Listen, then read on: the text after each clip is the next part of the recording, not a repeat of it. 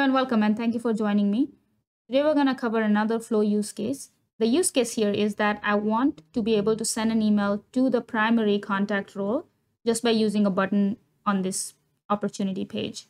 And this is actually revisiting one of my really old videos. I think it was 3 years ago where I posted this video using Flow, but at the time Flow had a really different look. So I wanted to kind of make an updated version, and this was also requested by Janet here. All right, so let's get right into it. All right, so let's go to our setup and start building the flow. Type flow here, and we'll take you to the flow screen. The flow has gotten really better than back when it first came out. The UI itself is so much better now.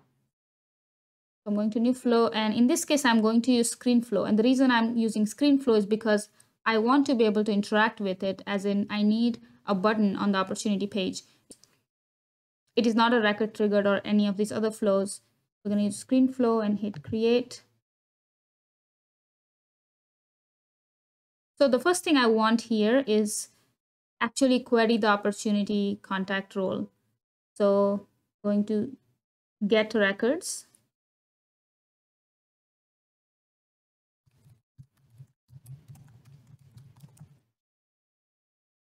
And then you just type in the object name. All conditions are met. So here the condition is, first, I'm going to pass the opportunity ID.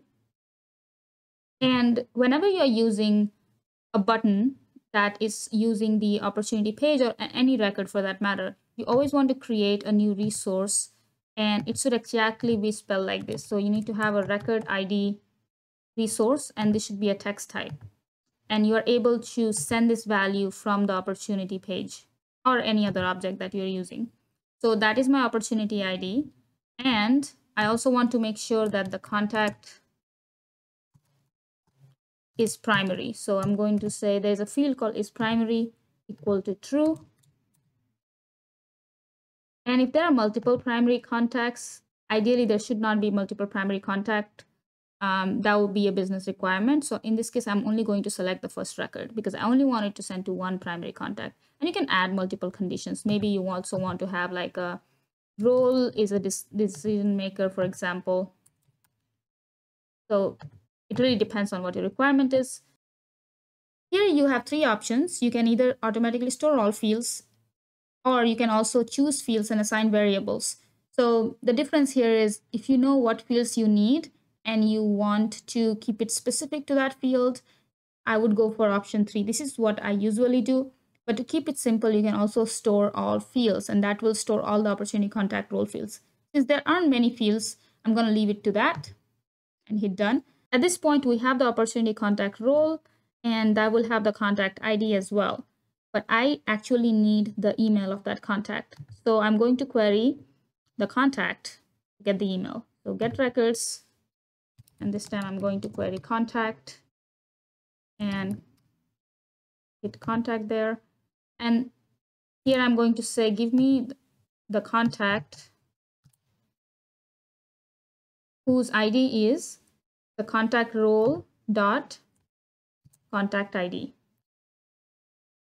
If I created an actual variable to store the email or the ID, I would actually use that value here. But since I didn't create, Salesforce automatically will create the opportunity contact role variable. So you can just use that and dot contact ID. Okay, so we have the contact, and same situation here. So we're gonna get the first record, and I'm just storing all the fields. Just to show you what this other thing looks like is, I'm gonna select option 3. In this case, what you need to do is you'll have to actually create your own contact variable. You can also do separate variables. Here, you can actually be very specific on what values you want to store to which variable. Let's say I wanted to just store the email because that's all really I care about. I just want the email value. I don't need other things from contact. Then I will just say, create a new resource and make it a text type because there is not really an email. And I will just say contact email.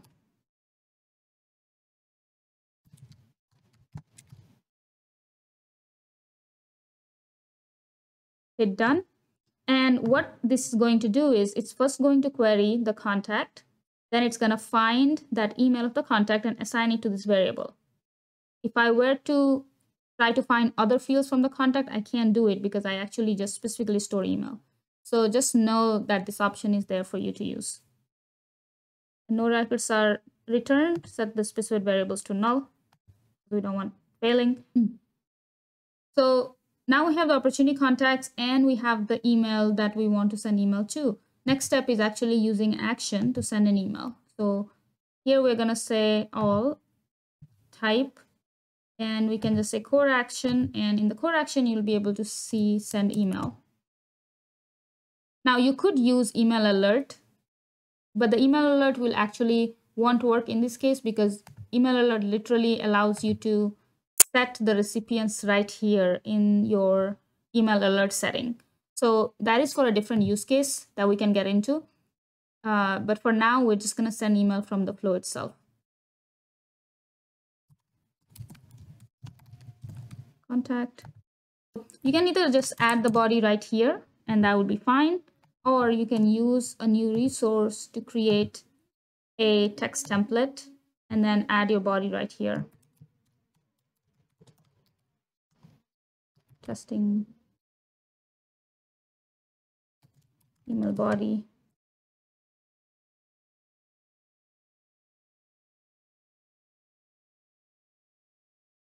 Subject. So you can either send a collection of email addresses or email addresses directly here, comma separated. So if you have like a list of emails in your flow, you can just send it directly from here using the collection. I think there is a limit of 5 email recipients per flow, but definitely play around with that. I'm just going to add in my value because I already have the variable created, which is this one, primary contact email. So instead of hard coding the email here, I'm just using my primary contact email because that's the email I want to send the email to. I'm just going to check this to see what this does and hit done. So our flow is looking pretty ready. Now, before I activate this, I want to actually debug this and see what it looks like. I'm going to hit debug. To be actually able to debug this, I'm going to find an opportunity ID, which has a primary contact role, and make sure that's the correct email. I'm going to go back there, and the record ID is now opportunity ID. Now let's see what happens. Looks like there was an error. Like it did not find a contact role because the decision maker field is empty. So because one of my requirement was the decision maker, I'm going to delete that as well because I don't really have that requirement, and hit save again. Debug again. Same value, run. And let's see what happened. So this time it actually did find an opportunity contact, found my email, and that's my body, email body, and sending an email. So let me see if I got the email. Okay, so I did get an email, but it came along with the tags. So I'm going to go back to my flow, go back to my email, and going to tweak this a bit. Actually, I need to set this to true. I did some research on this element, and supposedly I can set it to true and it will send me a rich text. So let's check that out if that works. I'm going to save it again, do the same process, hit debug, and that looks perfect.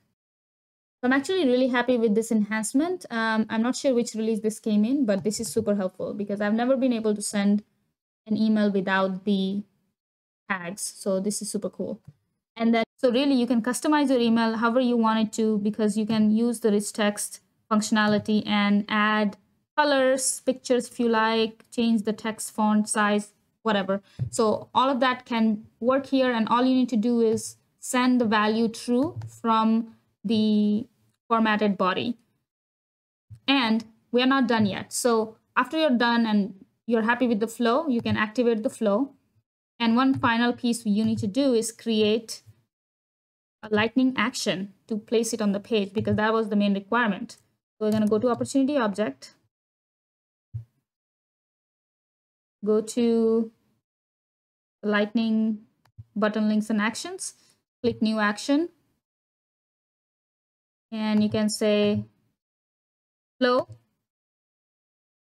And our flow was called opportunity screen flow send email to up contact. And I'm just going to say send email to primary contact. You may want to come up with a smaller name for that. So that's going to take a lot of space. Hit save. And we're still not done. We need to add this action to the page. You can either do that by lightning page. Let's try that first. So you can go to the lightning page,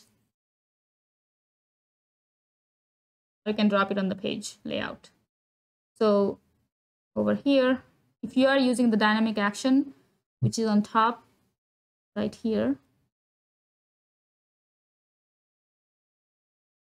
you can upgrade to dynamic actions. If you haven't done this, this is the first time I'm doing. I'm going to start from scratch because I don't care about other buttons, but you may want to just migrate over. If you do this, you can just control your buttons directly from here. You don't have to go to page layouts. That's the difference. You can either add it on the page layout or add it on the dynamic action. Since everything is moving over, you may just want to come here for simplicity's sake. And now I'm going to add action that I just created. Is send email to primary contact. You can add other actions and save. And make sure this is assigned to my org. And I'm going to go back to my screen and refresh this few times. Sometimes due to caching, it may take a while. Okay, so we have send email to primary contact. You can just click this button and it will send the email. Now, one more thing you can do on your flow is add another screen after the email send to say, hey, your email was sent successfully. You can close this window. So that will just give the user more feedback into just to make sure like they actually send the email. So you can add another screen right here and give them the success message to say that your email was sent.